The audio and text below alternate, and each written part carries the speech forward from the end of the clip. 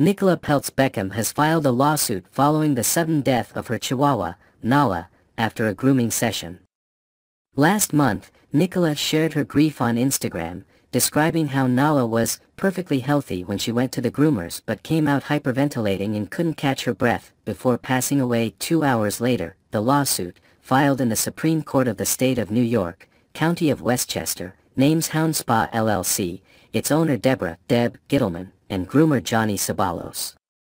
According to documents obtained by People, Nicola claims Ceballos' intentional and malicious abuse of dogs caused Nala's death. She also accuses Gittleman and Hound Spa of reckless and malicious conduct for retaining Ceballos despite alleged complaints of animal mistreatment. Nicola's post detailed the distressing events, stating, "We rushed her to the vet and she passed hours later. I'm sharing this in hopes that it might prevent this from happening to other dogs." She warned followers to be cautious of whom they send their pets to for grooming. In her legal filing, Nicola alleges that Nala returned from the mobile grooming van in severe distress, breathing heavily and wheezing, with her chest pulsating.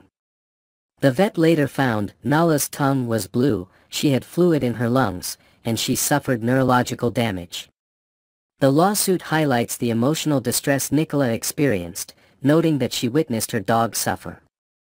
In a statement to People, Nicola expressed her ongoing shock and pain, stating, "I posted the experience on my Instagram to bring awareness, and was heartbroken to hear the horrifying stories from so many others who have experienced the same tragedy.